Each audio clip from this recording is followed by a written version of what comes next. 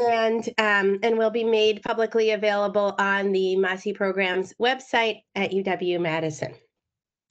So without further delay, I'd like to introduce the theme for today and then hand things over to our panelists. So our topic for today is North-South relations in the shadow of the new international economic order. And we have as two distinguished panelists, Giuliano Garavini and Matthew Sohm. Unfortunately, Matt Udzu is not able to join us. He had to cancel last minute. But we will have Giuliano Garavini and Matthew Sohm's papers to discuss with the expert guidance of our discussant for today, who is Sara Lorenzini. So I'll give you the biographies of our panelists and of our discussant, and then I will hand things over to Giuliano to get us started with the first paper.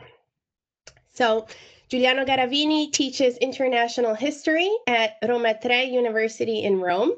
He has mainly written about European integration, decolonization, and the global South, as well as the history of energy and petroleum. He's the author of a book which is, in many senses, animating our conversations today, because it's one of the first key books that really tries to talk about the European story in tandem to the story of decolonization. That book is entitled After Empires, European Integration, Decolonization, and the Challenge of the Global South, 1957 to 1986. That came out with Oxford University Press in 2012. More recently, he's the author of The Rise and Fall of OPEC in the 20th Century, which came out with Oxford in 2019. Matthew Sohm is a PhD candidate in history at Harvard University. He is also, of course, the co-organizer of this conference. He is also Canada Research Fellow and an affiliate of the Weatherhead Center for International Affairs and the Center for European Studies at Harvard. His research focuses on the history of 20th century Germany, Turkey, and the Mediterranean in a global context, and he looks especially at themes of economic development, industrial decline, migration, and the environment.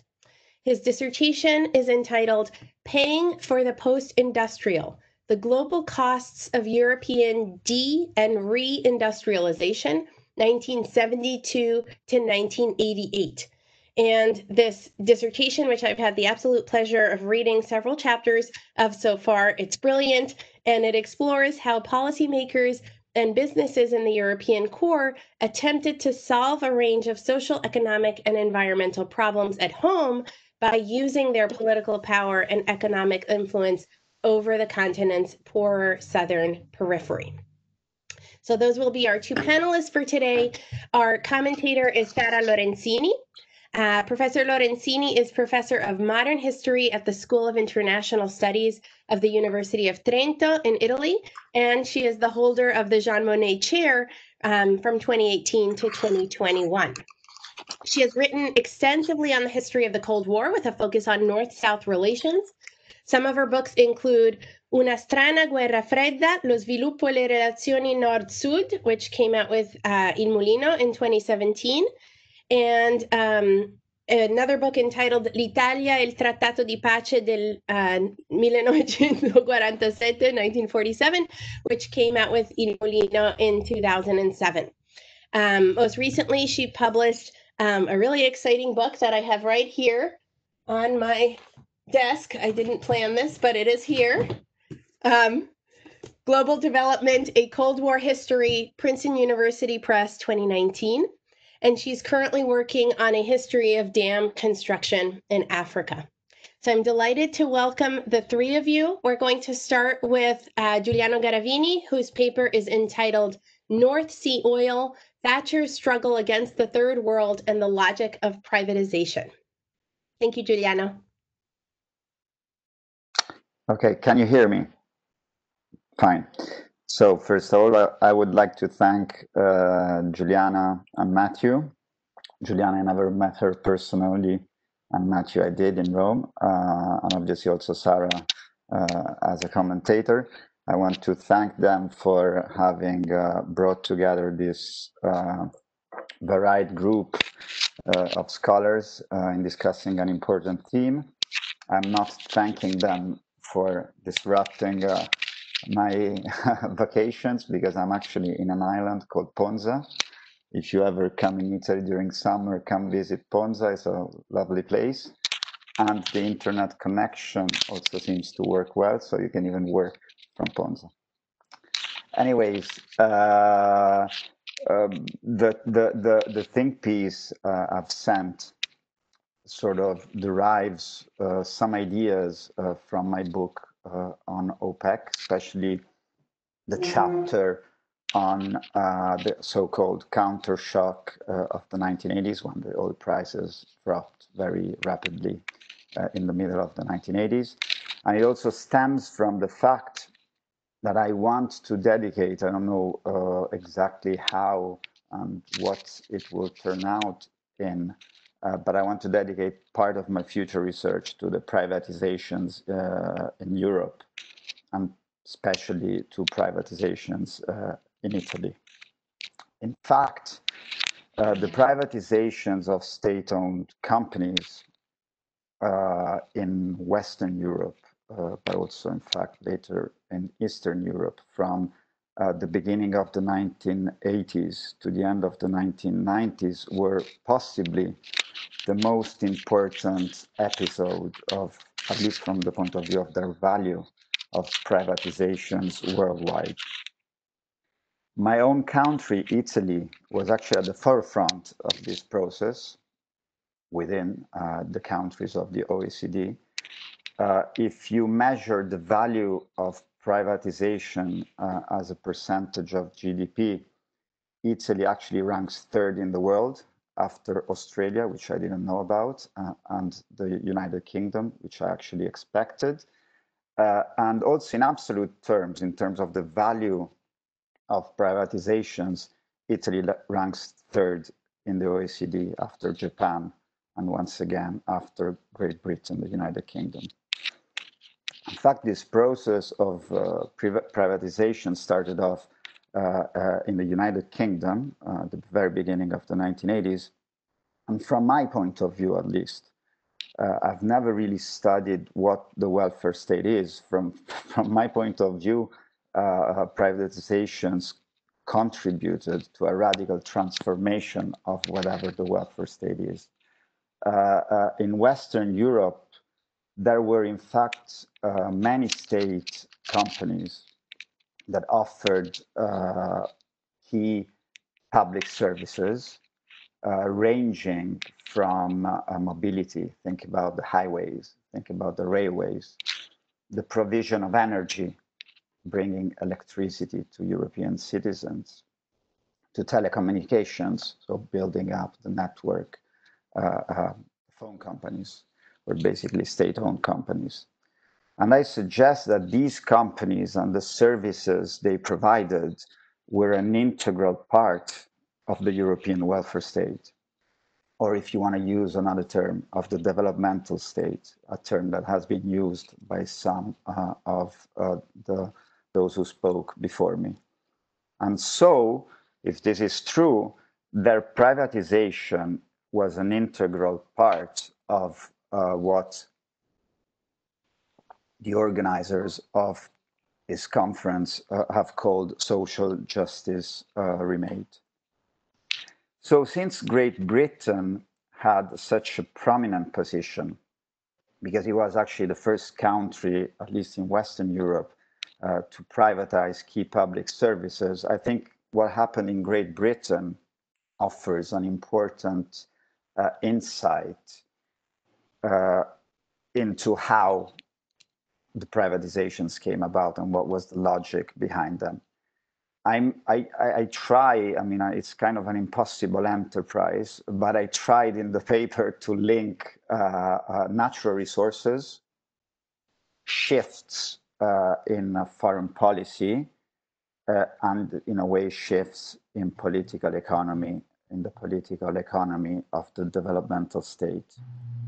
And in particular, I tried to link the internal struggle by the conservative government led by Margaret Thatcher against workers' organizations and workers' unions, and against state-owned companies, with the external struggle against the new international economic order, which was in many ways a state-led approach to the reform of international economics.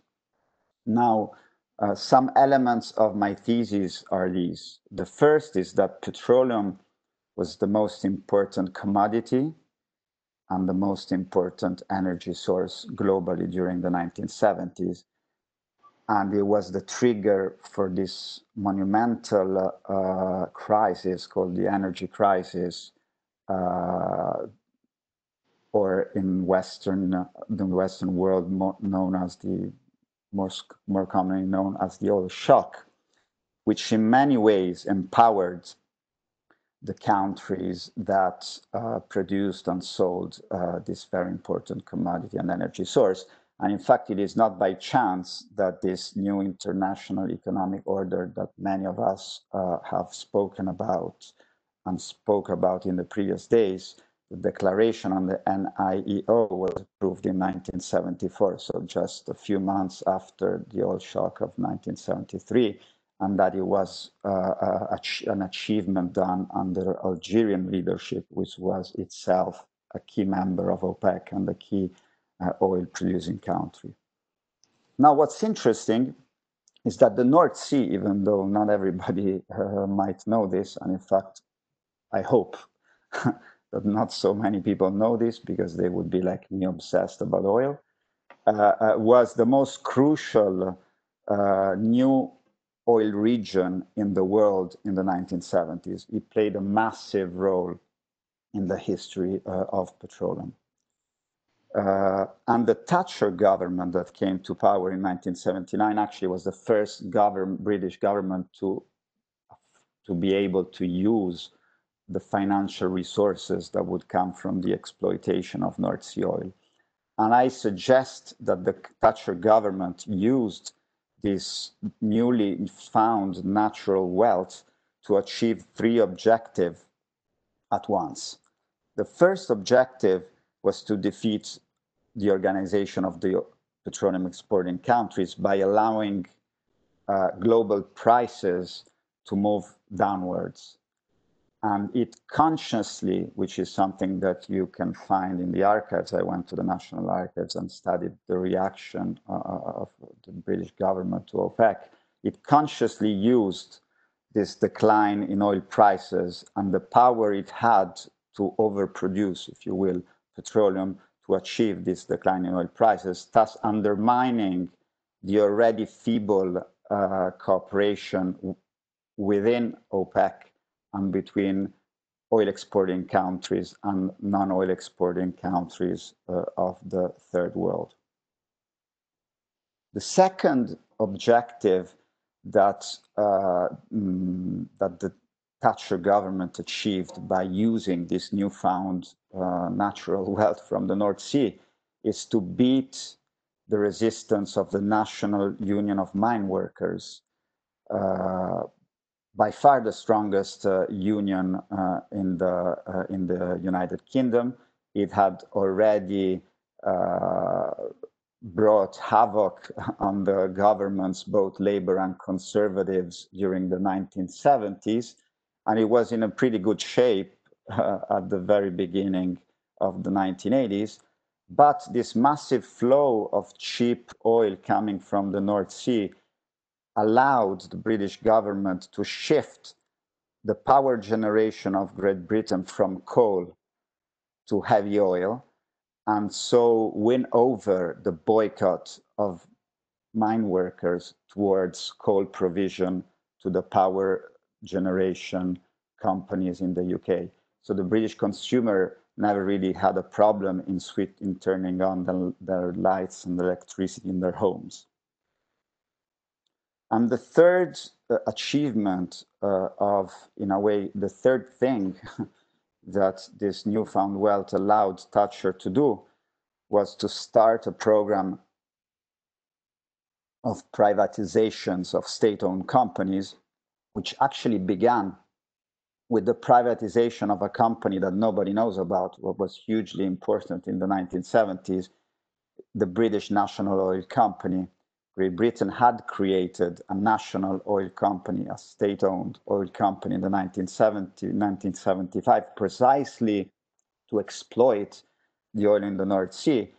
And in 1982, Thatcher government started privatizing that company, and then would eventually privatize most of the energy companies. By far, the privatizations of the energy sector in the UK were the first in Europe and the most important in terms of their overall value. Not only that, the privatization of the energy sector in Great Britain, allowed by this new availability of cheap oil and cheap energy, provided eventually also a model for the rest of the European Union, even though with very strong differences that we have to account and we have to study. But in a way, it provided the framework and the model that would eventually be used by the EU in the various liberalization directives of the 1990s in the energy sector, but also in the other sectors. So this is to speak internally, but there's also an external component to this, which I allude to in my paper, is that this transformation of European welfare through the certain state companies, especially, but not only in the energy sector goes together with a new stance in foreign policy in a way to globalize this liberalization process. And an example that I quote, and which I would like to study more in the future, is the Energy Charter Treaty, which was signed in 1991 by the European Community, then European Union, and it was precisely aimed at liberalizing and privatizing the entire energy sector all the way from Portugal to the former Soviet Union. So while this is, my main comment, and I'd like to take question on this for this panel, there is also a larger claim of the paper and something that I'm interested in, even though I don't know how directly relevant to our panel today or to our conference, the core theme of the conference it is. And it's a claim concerning energy transitions. There's a very big discussion today on energy transition. My argument would be that all energy transitions have never been only or mainly technological issues. There is very wide research today on why coal and fossil fuels in general became key to the industrial revolution, and that not only technological reasons can explain this huge shift in energy models. I would argue that this is a case in which, in a way, ideology and foreign policy contributed to eliminating, at least for quite a long while, actually, from the 1980s to very recently, the hypothesis of shifts to a different energy model that were very present in the 1970s, of relying much less on fossil fuels and more on alternatives to fossil fuels, which actually appeared possible through state-led investments in the 1970s. So let me close just by saying that I agree with the claim, the basic argument of the conference, which has been repeated by many before me, that the transformation of the European welfare cannot be seen as an isolated phenomenon, but in a way as a global one with different regional ramifications. The same goes for privatization. It's a global phenomenon which has a peculiar European aspect to it. But also it's a process that is hard to describe if we don't find protagonists, both from the intellectual or political point of view, or key industrial leaders. So this, as others before me, was an effort in finding, this select group of key political leaders that played an important role in this transformation. I realized while I was writing the draft that in a way this brings back the centrality of Europe as a model for we're trying to provincialize Europe. And myself, I think in my first book, I tried to explain European integration as something that was deeply affected by whatever was going on outside of it. And here, once again, I'm claiming that what was happening within Europe had a huge impact outside of its borders. But I must admit that when it comes to this, this effort to privatize and to liberalize, there is a strong protagonism of European actors and of the European Union in general. So for now, I'll leave it. I'll probably stop, and I guess I'll leave my microphone to Matthew. Thank you.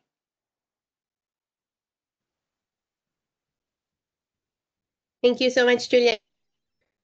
That was terrific. So I will hand things over now to Matthew Sohm, whose paper is entitled "The Toxic Detritus of Industry Beyond Borders, the Hazardous Waste Trade Between West Germany, Turkey, and the Global South, 1986 to 1989.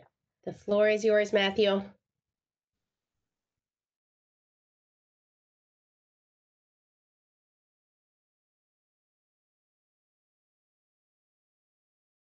We can't hear you. We can't hear you.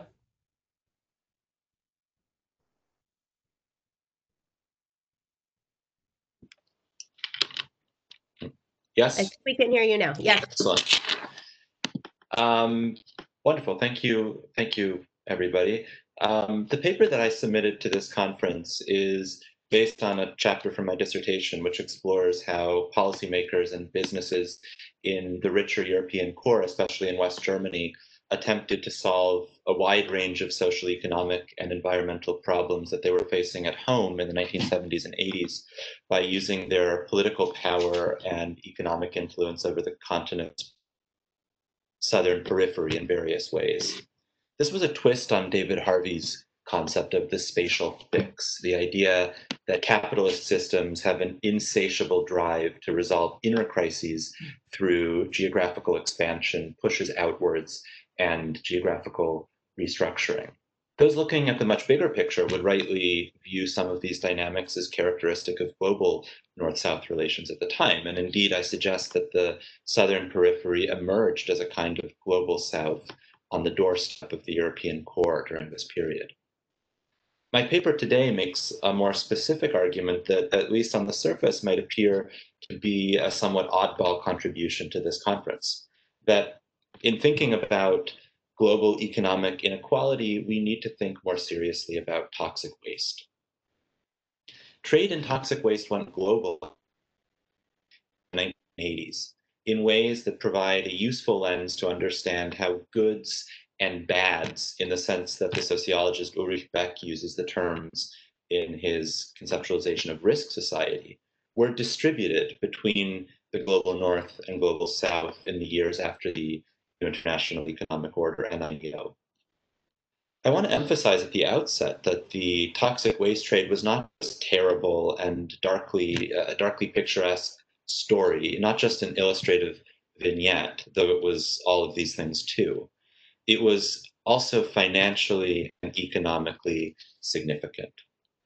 It provides a perfect illustration, I think, of the exported and outsourced dark side. It's not just of a world of growing trade, shipping flow, and interconnection, but of something that we generally and rightfully think of as being one of the more positive developments of the 1970s and later, the growth of environmentalism, especially in the global North.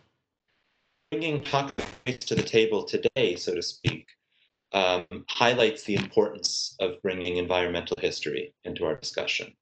Not just those who care about the environment, but more broadly for everyone in this conversation, for scholars interested in economic development, global North-South relations, economic sovereignty, and all the other many themes addressed at this conference. Now, as a showcase for the shifting plate tectonics of global North-South relations after the NIO, 1988 in particular deserves a pride of chronological place that it has rarely received. And not just because 1988 was the historic high watermark of my topic today, of the global toxic waste trade. Two figures tracing global North-South financial flows help illustrate why. 1988 was by some accounts the first time in the post-war era, in decades, that Western spending on development aid to the global South declined in real inflation-adjusted terms. At the same time, this reversal in decades-long yearly aid increases intersected with the rapidly growing trade in something that few experts paid much attention to before the mid-1980s, toxic waste. In 1988, global trade in industrial toxic waste actually eclipsed classic development aid in absolute dollar terms by some estimates, as countries in the global South derived more hard currency from taking in the global North's poisonous industrial refuse than they did from traditional economic aid. This was a sea change if there ever was one. I want to add here, my point is not primarily about the exact amounts of these flows, which I actually have gone to the trouble of calculating. It's hard to calculate aid flows, and even harder to provide precise figures for a trade like the toxic waste trade that included significant semi-legal and illegal elements. My broader point is that the toxic waste trade grew quickly over the course of the 80s, and that no matter what sort of calculation or source base one uses, by 1988 was on a similar, a comparable scale to traditional aid flows. In any case, this was a bizarre twist on some of the development doctrines of the 1980s. In a world where trade was supposed to take primacy over aid, toxic waste occupied a surprising amount of bandwidth in North-South capital flows. Similarly, taking in the toxic waste of the rich was a rather strange form of self-help. The toxic waste trade was fueled by debt in the global South and environmentalist pressure on polluting industries in the global North. Mounting public scrutiny and increasingly stringent environmental regulations meant that companies in the global North were itching to find places to dump their toxic waste out of sight and out of mind. If skyrocketing foreign debt burdens meant that countries in the global South desperately needed dollars or sterling or Deutschmarks, some in the global North thought, well, why not pay their local elites and businesses to take in the global North's unwanted poisonous refuse and circumvent the environmentalists?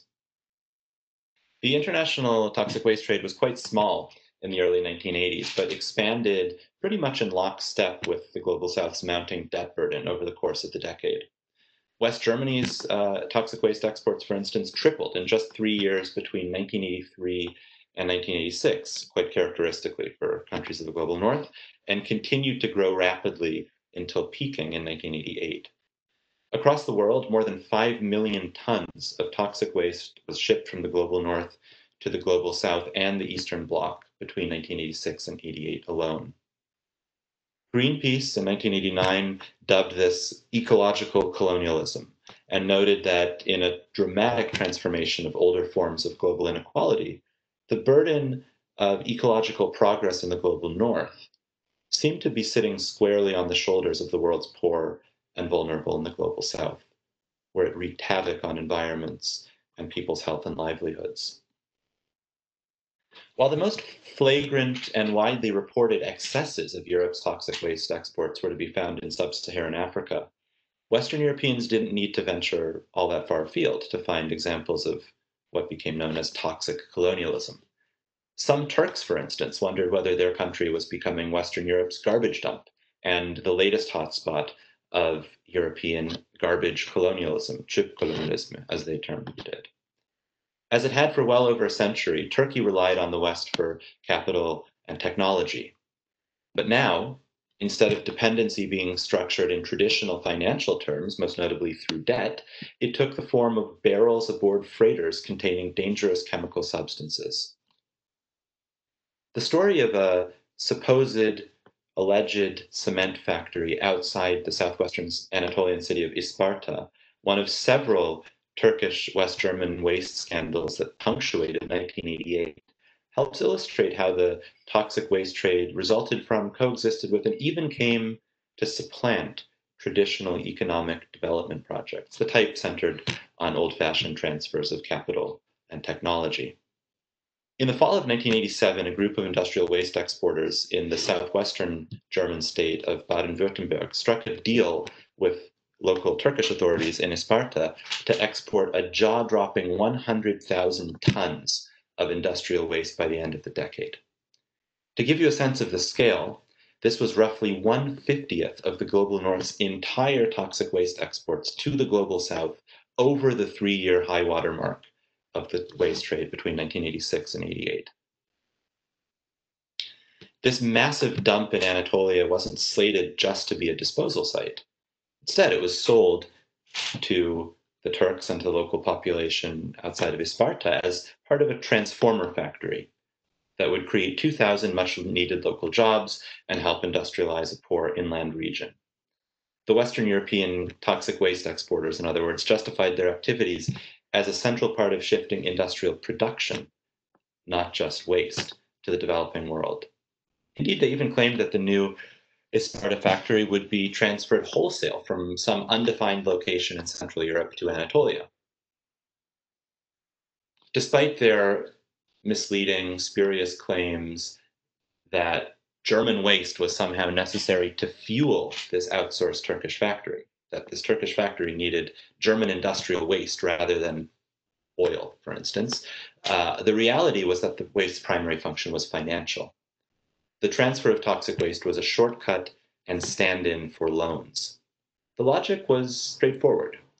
You import waste from the Federal Republic, store it briefly, and dispose of it in facilities built with the revenue from foreign waste disposal fees. In other words, the fees that West German industrial firms would pay to get rid of their toxic refuse. These fees would finance the initial investment, which would then be used not to produce tractors or transformers, as the project's architects falsely claimed, but rather to dispose of a constant flow of West German toxic waste over the subsequent years. In pure financial terms, toxic waste supplanted debt. It stood at the center of a new model to finance industrialization, in which the commitment to accept toxic waste replaced old-fashioned loans. Rather than agreeing to pay a fixed amount of Deutschmarks to West German lenders, the Turks would merely have to take in a specified quantity of West German toxic waste. The Isparta case, together with several other German-Turkish waste scandals of 1988, suggests an intriguing transformation in the vectors of German-Turkish relations since the 1960s, which I think more broadly illustrate some important shifts in global North-South relations. Since they highlight notably the shifting geography of perceived excess. If state officials in Germany had viewed Turkey's excess labor force of unemployed and underemployed agricultural laborers as a reservoir of industrial guest workers in the 1960s and early 1970s, by the mid-1980s, they started to view rural Anatolia itself, the land in rural Anatolia, as a sponge for their own unwanted excess industrial waste. Naturally, these scandals were publicized in 1988 and resulted in outrage that led to this approach no longer working. In Turkey, the cement factory affair that I've just been sharing with you led the Turkish parliament to ban the import of all types of industrial waste in March 1988. Globally, a similar pattern emerged early the following year, in March 1989, with the signing of an international agreement known as the Basel Convention that banned the transborder toxic waste trade entirely. Of course, the Turkish law and the Basel Convention didn't end the trade completely, and in some senses pushed it underground, but they did alter its dynamics in important ways. On the one hand, environmental inequalities between the global north and global south persisted and grew after 1989. In this sense, the toxic waste trade as a symbol or metaphor or story retained its potency. On the other hand, the specific material and financial vector of toxic waste ceased to function in the ways that it did in the 1980s. Yet, even in the 1990s, the toxic waste disposal industry retained the strange logic of economic development that had been thrust on the global south in the 1980s. But this time, in the 1990s, it turned it inwards to decommissioned coal mines, spent salt mines, and other deindustrialized spaces of the global north itself. In West Germany, for instance, discussions in the late 1980s about the future of the Ruhr Valley, the core of German coal mining and steel production since the 19th century, included serious consideration, including among West German Greens, of the idea that this former industrial powerhouse might best be transformed into the national toxic waste dump. This is pre-German unification. This was indicative of a broader shift.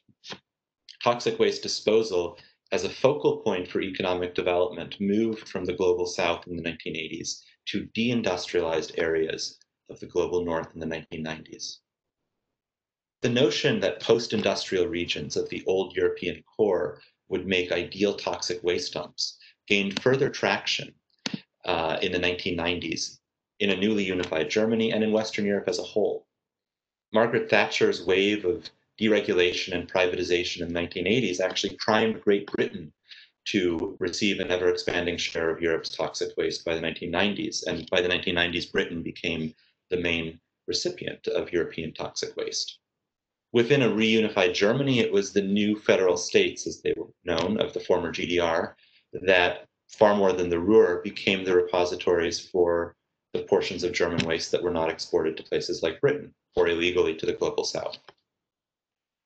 The toxic waste dreams of pre-unification late 1980s policymakers in the Ruhr actually became the reality in the former East Germany, where in the 1990s, old industrial centers in the East were repurposed as dumping sites, a pattern and policy that persisted into the new millennium and indeed to this day.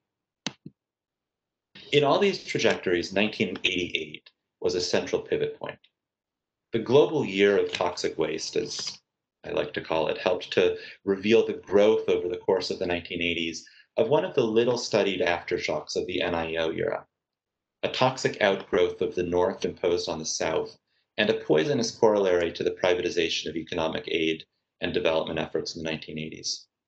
At the same time, the aftermath of 1988, particularly the aftermath of the global ban and the turn inwards to the global North of the 1990s, suggests new ways that we might study questions of decline, of detritus, and more generally of what is left over, literally and materially, after industrial production and after previous instantiations of industrial society. If toxic waste was and is something that most people naturally want to get rid of, the changing location of where it was acceptable to dump waste across the watershed year of 1988 is especially significant. Specifically, it suggests deeper connections between deindustrializing regions of the global north and poorer agricultural regions of the global south that we have yet to fully explore. How might we tell a story linking deindustrialization and economic development in the 1980s and beyond? How might these connections figure in a broader history of the North-South remaking of social justice? Environmental questions in general, and toxic waste more specifically, as I hope to have shown today, provide an important and revealing lens to examine these problems. Thank you. Thank you, Matthew. Sara and Lorenzini, it is now your turn to offer comments, and then we'll open up for discussion.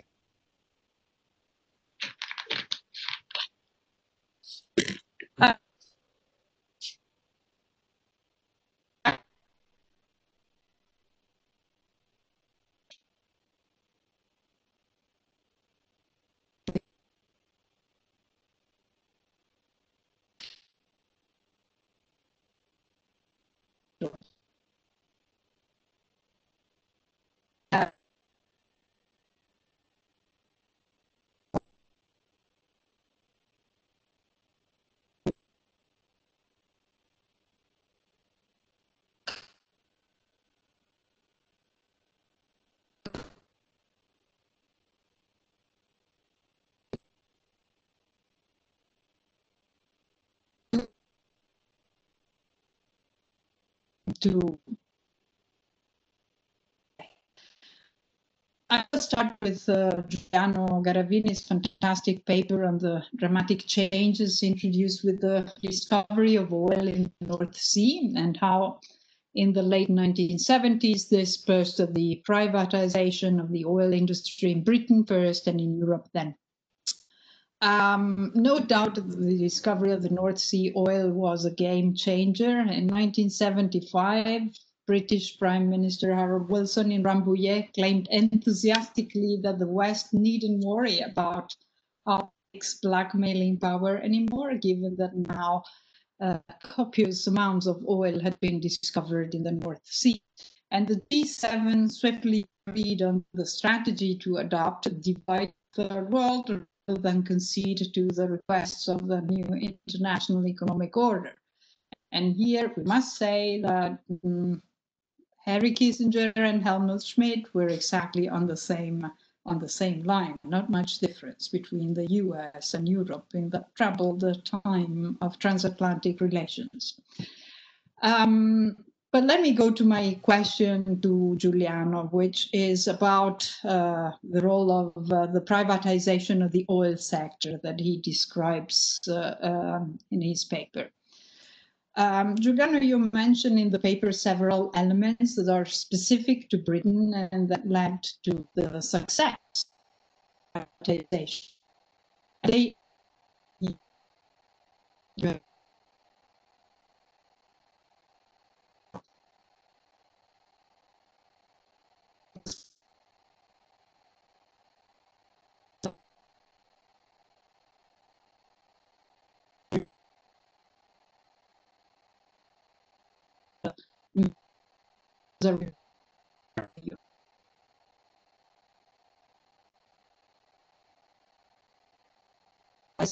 as a tool to reduce state debt.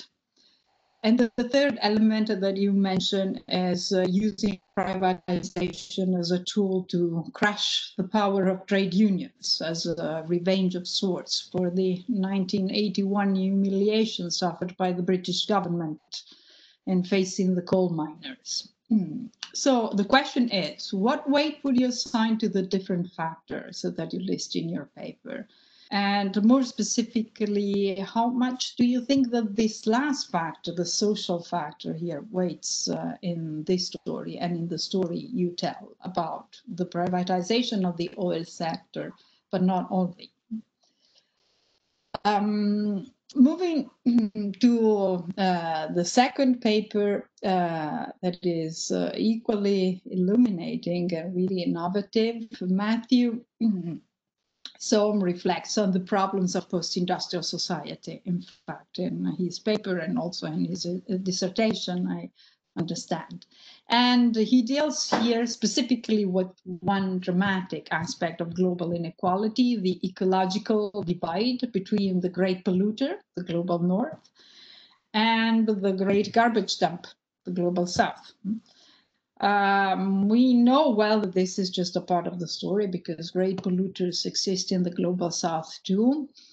And it somewhat reflects the representation of the north-south ecological divide that was given back at the time of the Stockholm Conference on the Human Environment, 1972. Well, what the paper does is offering a great picture. We heard also in the presentation now, presenting us both with the point of view of the state and with the role of international NGOs, especially Greenpeace. It tells the story of West Germany dumping toxic waste to Turkey.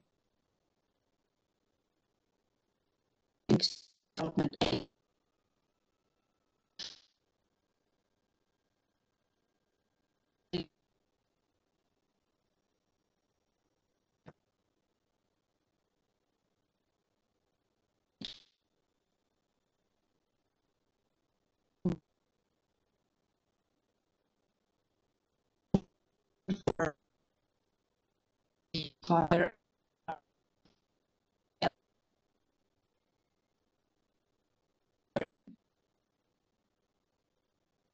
presentation goes further and tells the story of exporting toxic waste to deindustrialized regions, to the Ruhr as well as to deindustrialized areas in the UK.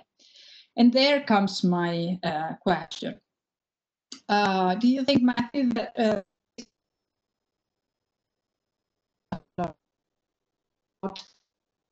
global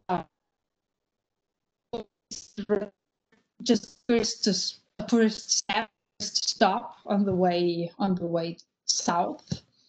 And in any case, do you see this process you describe as one of the colossal failures of the welfare state, or is your story more about the amorality of capitalism altogether in this respect? So far for the specific questions to the two very enjoyable papers, I have two more overarching questions for both presenters that could serve us for discussion as a group more also, and not just for the panelists today. And the first question I ask as a Cold War historian, and well, it simply would be, oh, where is the Cold War in your narrative? But more specifically, I will try to articulate it. You see the state of the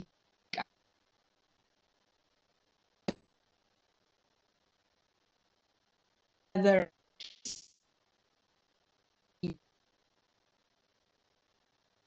happening in 1989, and if so, do you think that this is connected with the end of the Cold War? So to put it differently, for instance, does the failure of the state in socialist Eastern Europe have an impact on the demise of the European welfare state?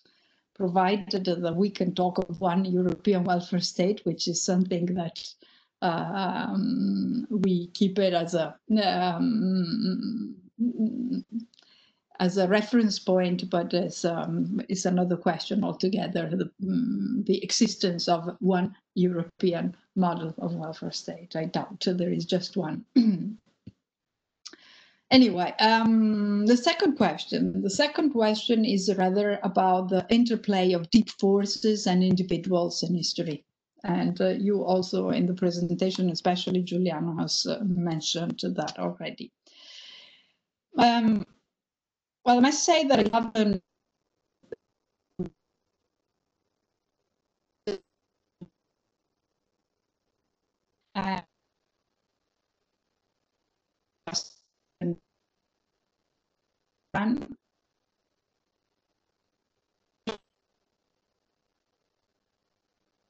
The Zamba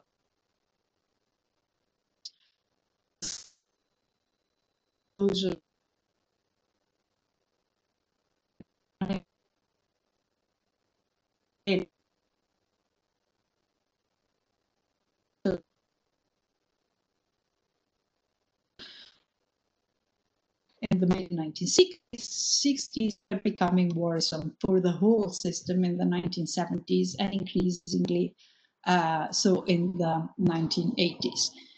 But within this very interesting and narrative, what do you think is the role for individuals? Do you think there is a specific role for individuals? Because both yesterday and today, for example, Margaret Thatcher seems to be the real bad guy here. Is it really so? Was she so crucial in the demise of the welfare state, not only in England, but also elsewhere in Europe? So I think I can stop here. Thank you very much, and I'm looking forward to your responses. Thank you again. Quickly, Sara, I missed, there's been some static in the audio. I missed the first part of your question to me. There was something at the end about the welfare state in my paper, but I missed it up to then. Specific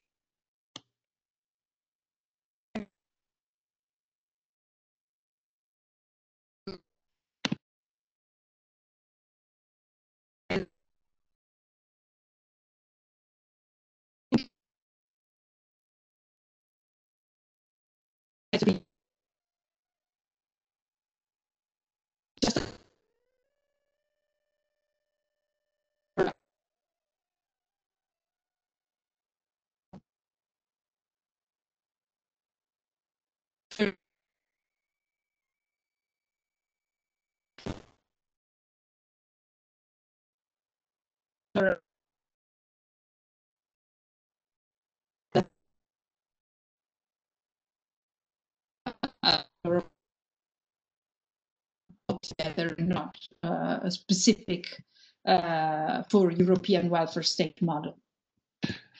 I'm still having trouble hearing, and I see from the chat that other people are too. I wonder if you could, if you have it handy, if you could copy paste it into the chat, just to type the question, then I'll be able to read it, and so will others. And maybe in the meanwhile, if Giuliano did hear enough of some of the questions directed at him. Sorry, can you hear me now? Can you hear me now? It's very in and out. We do sometimes hear you. Oh, okay. Okay, But I'll write it down. Connection isn't the best. Yeah. Thank you. Good. Yeah. Okay, thank you. So maybe Giuliano, do you feel you heard enough to begin an answer? Yes, I think I got the key parts, I hope. I got the key parts of what Sara said. So the first question was about what weight do I assign to the so I said that privatization had various objectives. So what was the most important in my point of view? I guess that was more or less the question.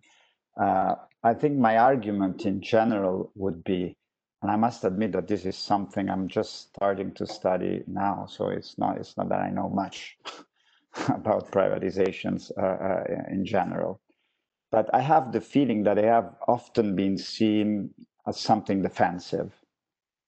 So, there was a crisis of key industrial sectors in Western Europe. A lot of companies were losing money, even because the world had changed and become more competitive in the 1970s. At the same time, there were increasing budget deficits.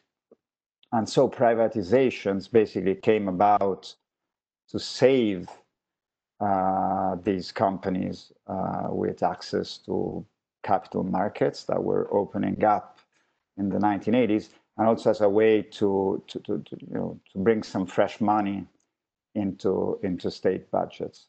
Now, what's interesting is that in the case of the energy sector, I actually think throughout Europe, but especially in the UK, there was zero need to privatize anything. Basically, these companies were making, most of the time, quite a lot of money. There was no need to privatize the British National Oil Company. There was certainly no need to privatize British Petroleum, which had been nationalized by Churchill during the First World War. And there was little need to privatize British gas. So there was an offensive and not only a defensive element in these privatizations. Of course, it was a policy battle from the point of view of, call them as you like, neoconservatives, if you will. It was a social battle, meaning it was also an effort to win over the labor movement that was quite strong in some of these state-owned companies, which was pretty much intertwined with the process of financialization, which emerges during the 1980s and then during the 1990s. And also, what is more interesting from my point of view, it was an industrial battle to expand these European companies outside the borders of Europe. I read on the newspaper that, something I know not much about, but in Chile there's been big social movement, pretty much close to a revolution against the current government. And one of the things they did is that they burned the building of Enel. You might have no idea what it is. It's the Italian electricity company, which is one of the biggest in the world. It's also the leading green, so-called green power company in the OECD. And they burned it down. Why did they burn it down? Because it was doing what all capitalist companies do. They try to extract a lot of money from people around the Chile. I think overcharging some. Anyway, their tariffs are tariffs that not everybody is able to pay. Would this have the expansion of this company that was a state-owned company that was supposed to provide cheap electricity to Italians alone? Would this expansion have been possible without the privatization of the company? I don't think so. So there's also an element in privatization that is allowing these companies to go global. The other question was about the Cold War, which Sara rightly always mentions. I know Sara well. She frequently mentions this issue. I mean, we are in a period in which the Cold War is a significant element of foreign relations. And there is no doubt whatsoever, from my point of view, that the decline of the role of the state, at least within Europe, both West and Eastern Europe, is pretty much intertwined with the Cold War. In what sense is it decline of the role of the state in Western Europe, which, and the financialization of Western European economy that helps to bring down the system in the East? Is it the other way around? I don't know, but certainly in Europe, the decline of the role of the state in the economy in Western Europe is very much intertwined with the Cold War and with the battle to win over communism in Eastern Europe and in Russia. But obviously, there's elements that when you look beyond Europe, can you say the same about China? Is the decline of the role of the state? How does this relate with the Cold War? Is it a larger thing than the Cold War? This doesn't really reply to the question of Sara, but it's the first thing that came to my mind. The other question was about deep forces and the role of individuals. I'm interested in the most recent research, which in a way, moves beyond what me and Sara know quite well, and Laurent Vardozet too, actually, this very bright picture of European integration that we've often, or at least the historiography until very recently, used to portray. It's a very peaceful and happy process. I'm interested in how European integration, the European community, the European Union is intertwined with the history of capitalism more in general. And in fact, Laurent Vardozet alluded to the fact that the creation of a European welfare state, in a way, managed also with key elements of it, or some elements of it managed by the European community in the 1970s, might have been a way to save capitalism. At the same time, we could argue that this new European integration, somebody calls it the new regionalism, which is very different from the one of the European community that emerges with the European Union at the beginning of the 1990s, is another way to save European capitalism by setting the global rules of the game, and at the same time liberalizing internally the key sectors of the European economy. And did Thatcher have a role in all of this or not? Well, of course she did have a role. Thatcher is one of the most influential, I would argue, global policymakers and politicians of the 1980s. But without Thatcher, would this not have happened? Nobody can really reply to the issue. But I guess I would go more in the other direction. I mean, the phenomenon of this European Union that was created in the beginning of the 1990s to save European capitalism, changing the model from the previous one, would probably have happened even without Thatcher, even though Thatcher had a strong role in some key sectors, and probably the model that was used in Britain, at least when it came to privatizations, I don't want to go into it, but creating authorities and so on and so forth was very much used, and Laurent maybe can comment more about it, also by the European Union. So she did have a pretty important role. Thank you. Thanks, Giuliano. Matthew, would you like to answer perhaps briefly some of the questions that Sara Lorenzini raised, and then we can open it up for general discussion. Thanks. That's good. There's a lot on the table. I'll try to be brief, but also try to address most of these excellent questions that Sara's put on the table. To her first question about, I'll start with my paper and then move to the more general questions. The question about was exporting toxic waste to deindustrialized regions about finding the global south at home, or is it just a first stop on the way south? Just the very short answer is I think this is an example of a richer, more privileged region, the global north, experimenting with something that's really quite nasty on a far-flung, poorer region, and then when this is no longer possible, bringing it back home. This is a historical pattern that gets repeated in many, many ways in different contexts, but sort of experimentation out of sight, out of mind, far away, and then when you can't do that anymore, you do it on your own people, if you are the state.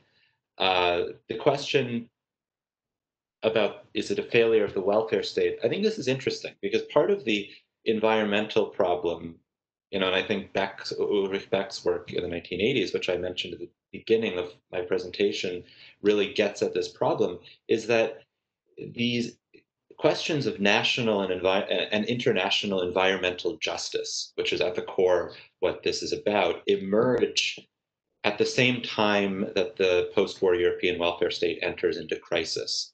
These are also areas that are not real, because they are new conceptual areas in the 70s and 80s, aren't really areas addressed specifically by the European welfare state. I mean, I'm not an expert enough on various European welfare states, perhaps someone here is, to say which European welfare states going into the 1970s already were good at providing some sort of welfare in response to environmental dislocation. But my sense is that they weren't, and that this is a whole area sort of beside, next to the welfare state that emerges, and that the welfare state is quite helpless when it's faced with in the 1970s and 1980s. And some of my work specifically comes from looking at the West German Greens and the archives of the West German Greens. And they are trying to mount a sort of progressive politics next to the welfare state without really paying too much attention to the welfare state. So my sense is that these almost emerge as two separate areas, not fully in conversation. And that's makes it hard for me to say, is it a failure of the welfare state, or is it just maybe it's a blind spot of the welfare state? That the welfare state, to use Beck's really useful way, Ulrich Beck has this idea that previously we thought of things just in terms of goods, classic consumer society, but really in risk society of the 1980s, the real question is about how goods and bads, the sort of stuff I'm talking about, are distributed. And so my sense is that the welfare state is not as effective at addressing the question of bads as it is goods. General questions, decline of the state as an economic actor. I mean, I think one of the, my story is at the end of the Cold War. It's on both sides of the end of the Cold War, late 1980s and after. And the 89 divide, the end of the Cold War divide, doesn't really figure so much in my story. And the state is not really the main actor in any of it, 1980s or 1990s, other than sort of setting very broad parameters. But even in those, it still seems to be at the mercy of these structural forces, which brings me to the second question, interplay of deep forces and individuals in history. The chapter that my paper is based on really does look at these really pretty shady individuals who spot structural changes earlier than policymakers do and exploit them. And then when the structure changes, they move around and exploit the new structure. So the individuals in my story are quite important, but they're not Margaret Thatchers. They're people, none of us have ever heard about. They're CEOs of a kind of mailbox company in Zurich that packages toxic waste deals from German, and then works with a Turkish former general who also has West German citizenship, and these sort of overlapping, shady, semi-legal smuggler type figures. So individuals matter greatly, but not the individuals we've heard of. That's an attempt to answer these very broad, thought-provoking questions quickly and on the fly. Thanks so much, Matthew. So we have 3 people in the queue so far. The mic is now to Laurent Arlouzet. Okay, thanks. I'll try to be brief. I have plenty of questions, but I will limit myself to one question on each of these fascinating papers. For Giuliano, I was really struck by the opposition you made between the Norwegian model, a kind of a welfare state model of exploiting North Sea oil, and the British more neoliberal vision. But I was wondering whether this opposition was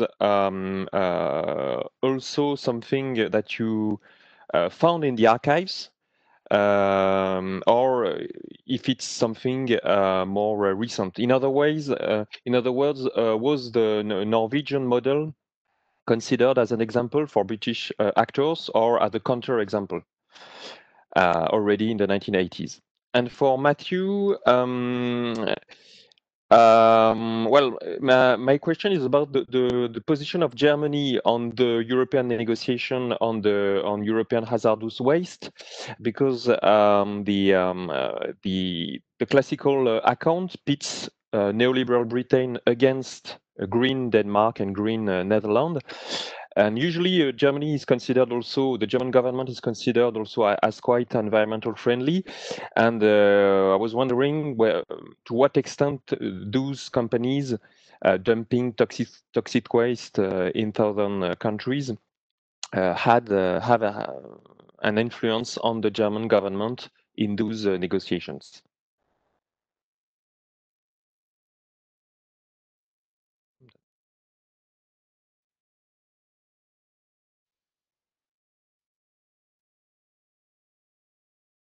Giuliana, I don't know if you want.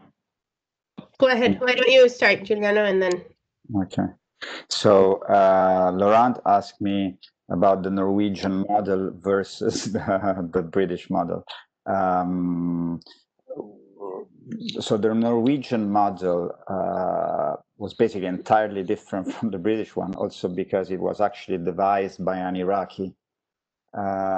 So it was actually a model of governance of the oil sector that was very much based on the model coming from the countries of OPEC, in which a state-owned company produced most of the petroleum that was produced in the North Sea. Taxes were very high.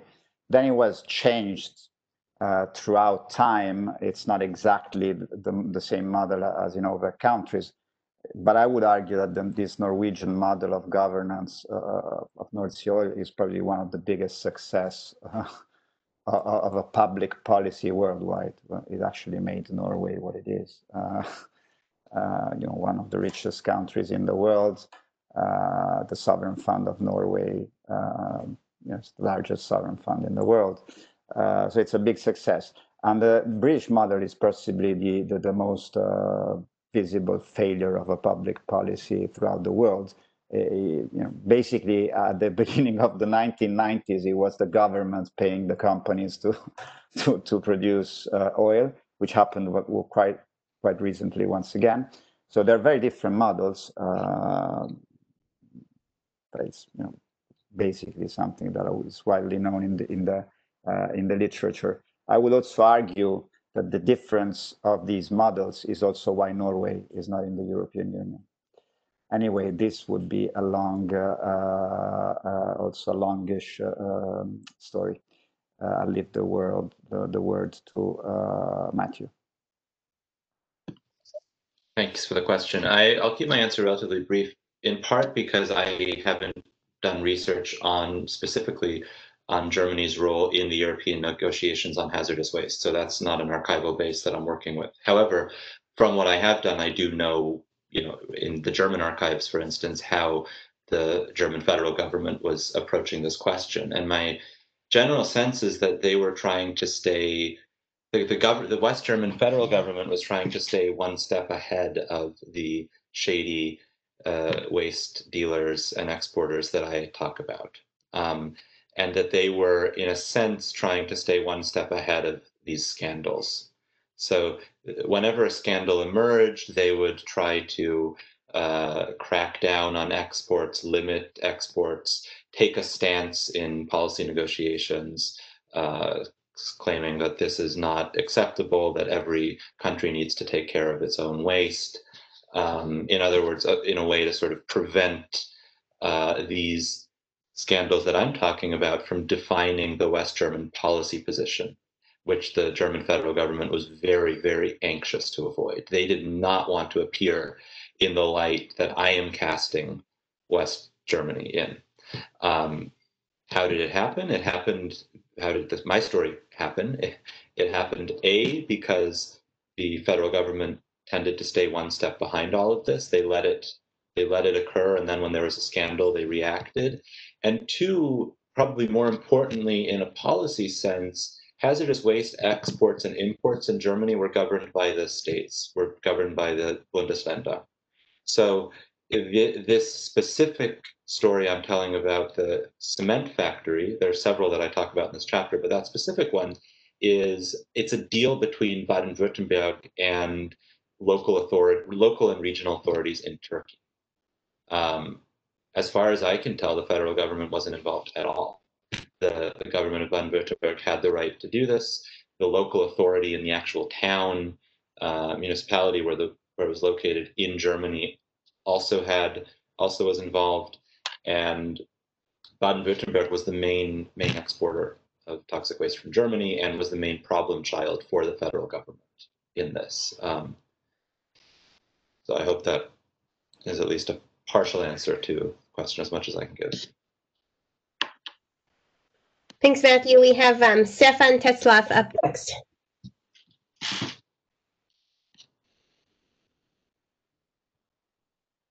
Hi, can you hear me? You can hear me? Okay, great. Very good. Super. Thank you, Giuliano. Thank you for the presentations. Really fascinating papers. I have one question each for Giuliano and Matthew, and then tie in those comments into a question for the panelists and for the entire conference, maybe. So for Giuliano, I read a book by Paul Pearson on dismantling of the welfare state, 1994, where he argues that Thatcher had an enterprise culture, tried to bring an enterprise culture into Britain. So the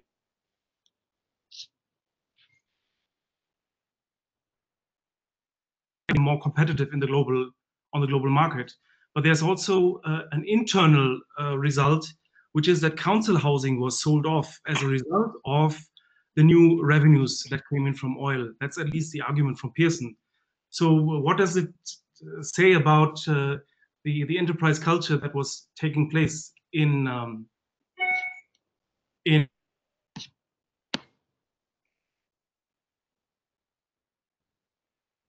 the view is, I get the sense that you have to talk a lot about the public discourses around the subject of toxic waste. So the goods and bads, the way you present it, and it's likely a topic that is not being talked about a lot in media, at least not for quite some time. So there's two things which are interesting. The Basel Convention in '89 did exclude radioactive waste from the toxic waste. That's one thing. And the second thing is that in '86, of course, Chernobyl happened, which expelled the topic of toxic waste, but primarily of radioactive waste, onto the agenda, and then, in a way, made this protest possible, the protest by the Greens primarily. So how do you see those two pivotal moments in the struggle? I mean, so Merkel brought in the new Green Deal in a way just after Fukushima. Could you envision what was happening, the ban of toxic waste, without the Chernobyl happening? What's the discussion about this at the time? So yesterday, after my final question would have been about what we see now as the demise of the welfare state in the 90s, which is often seen as a result of a new kind of social democratic politics of the third way, which has been described by Anthony Giddens and by others, of trying to find a middle way between socialism and capitalism.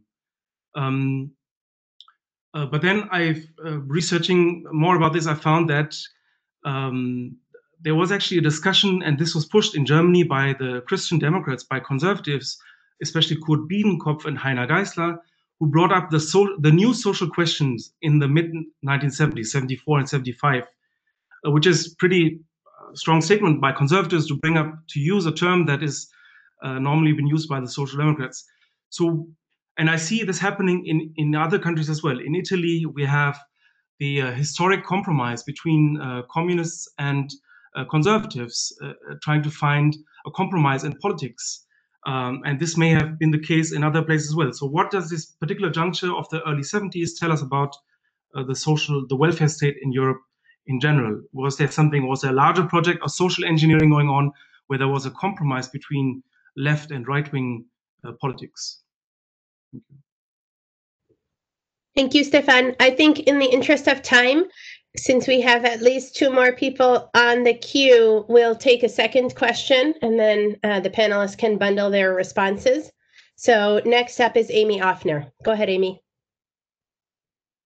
Okay, thank you. Can you hear me? Okay, great. Thanks so much for both of these papers. My question is for Matthew. I thought your paper was fascinating and raised many questions for me. I'll try to be brief. I wondered first if you can put this story about the 80s and the 90s into a somewhat longer timeline, just in the sense that, toxic waste, of course, is a byproduct of industrialization.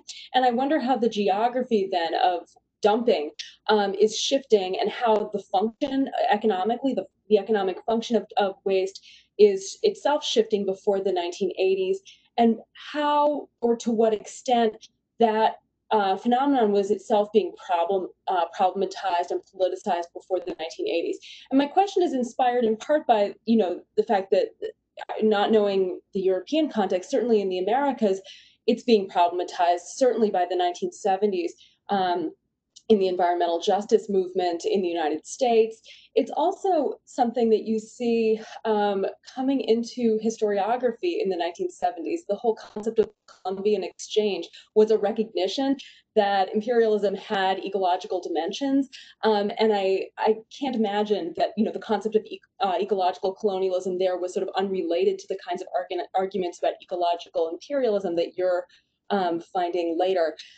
So the question, I suppose, is just how is this issue being managed and politicized before the 1980s? And then thinking about that longer timeline, how does that shape our understanding of the directions in which waste was moving and the imperial and capitalist relations that that movement reveals. You give us this story about the northward movement from the kind of third world into the deindustrialized regions of the first. And are there actually more directions when we look at a longer timeline? And the only other thing I'll say is that I think that this paper, together with some of the papers that have gone before, raise really interesting questions about how we think about what the outside is.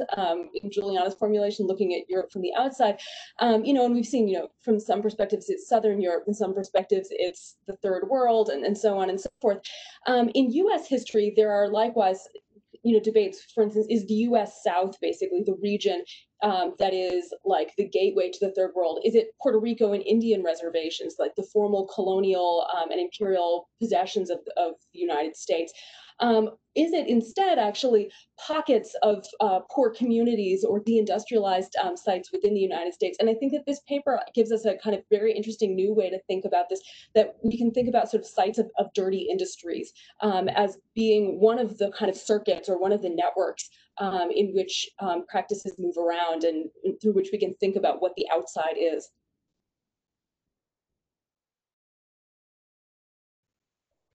Great, thank you, Amy. Matthew, why don't you get us started? Okay, so wonderful questions. I'll start with Amy's first, since I just heard it. I agree with everything you're saying. I mean, I think my sense about the 1970s very broadly is that perceptions of industrial decline and crisis in the global north, in Western Europe and North America, made people more interested, more attuned to waste, starting in the 1970s. That just this question of, okay, this system no longer works as it once did, somehow made people more interested in the after effects, the detritus. And I would even characterize this more broadly and connect this to Giuliano's work with this question of spent energy, of what comes after an energy process. And by this, I mean energy very broadly construed, not just coal, gas, oil, but any energy process, any kind of industrial process requires energy. So what comes after this is I think an important part of any sort of energy transition, broadly understood, and B, is part of the reason why you start to get this real interest in waste in the 70s and 80s. And you are right that it is a story that starts in the 1970s. My dissertation, there's another chapter specifically on the 1970s. This is from the 1980s version. And the short answer is, my sense is that in Europe in the 1970s, this is waste is a less global question. It's more of a European question that addresses that. So trying to be quick and coming to the first question from Stefan.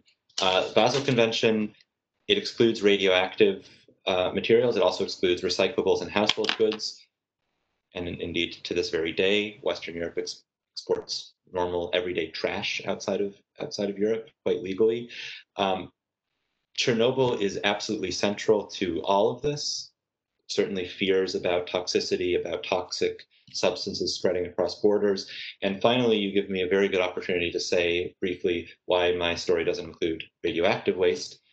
Fascinating story, whole other set of stories. But because radioactive waste falls under the policy framework of non-proliferation treaties, it's really a different beast from this non-radioactive toxic waste. Fascinating story, but a different one. Thank you. Giuliano, if you could take maybe 2 minutes. I'm so sorry to rush you, but we're trying to honor our time here to address at least some of the questions that were posed to you. That would be terrific. Thanks, Giuliano. Go ahead. Yes, actually, this time I didn't hear very well Stefan's question, so there's not much I can answer.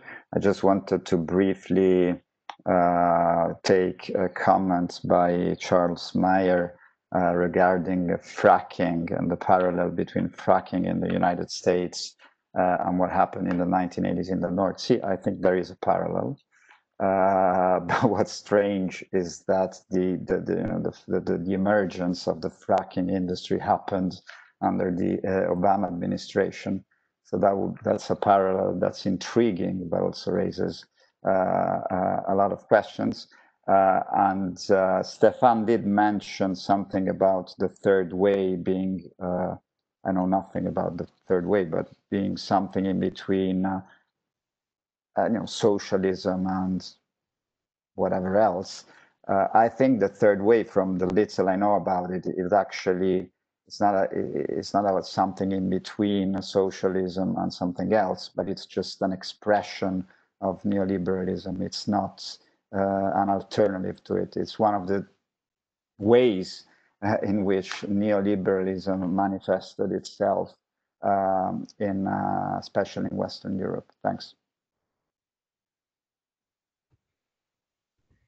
Thank you so much to both of you.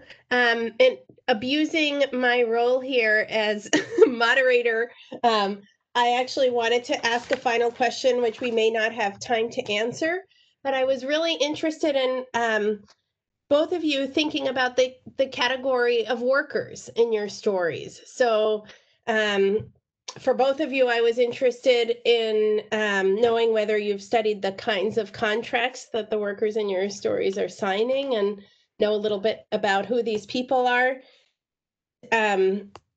Matthew, in your case, I was wondering about the real human costs of handling this toxic waste and whether that is something that figures into your broader story. And Giuliano, I was curious about whether the North Sea workers had any opinion about the enormous strikes taking place among the coal miners in Great Britain, and whether that's a story that you followed in any way, whether they were tracking those strikes and had any thoughts about that labor movement.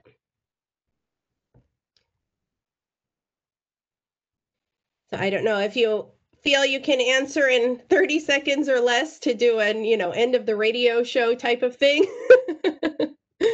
Either one of you can jump in. Giuliano, do you have a quick thought on that? Yeah, I can just say that obviously coal mining is an industry with a lot of workers. The oil industry has less workers. So there's a big shift here in the importance of workers in the two different industries. But yours is an intriguing question. I have zero idea about the reaction of the oil workers on the strikes of their comrades in the coal industry. I can just say that that sector, the oil industry sector in Italy, at least in terms of labor unions, is known as the most conservative one. There might be reasons for it, but I don't know. I don't know much more about it. Matthew. Okay, Gary. I mean, that's a big, important question. Hard to answer in 30 seconds. One of the reasons, I mean, this is also in my parallel to the environmental dumping story is a labor dumping story. I mean, one of the reasons that these West German companies wanted to get rid of waste far away was to avoid increasingly complex labor industrial safety codes that had emerged in Europe at this time. And so it was extremely dangerous work that made people very sick, and in some few cases even killed workers in Turkey. And my story has a lot of different types of workers, from the kind of more connected smuggler types to unsuspecting local unemployed people who are somehow corralled in and told that they're just going to build a factory, and in reality they're bringing in these barrels of waste. Yeah. Great. Thank you so much, Matthew and Giuliano, for these wonderful papers, and Sara for your comments. Thank you. I'm sorry for the line. That's okay. We appreciate it. I didn't even get the messages, so it was clearly really bad. Sorry. Yeah. Internet connection is not anybody's fault.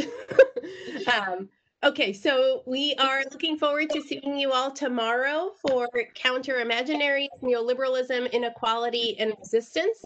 It's going to be our final panel, and then on Friday we'll have our concluding roundtable. So thanks, everyone. Enjoy the rest of your day. Thank you. Bye. Bye-bye. Bye-bye.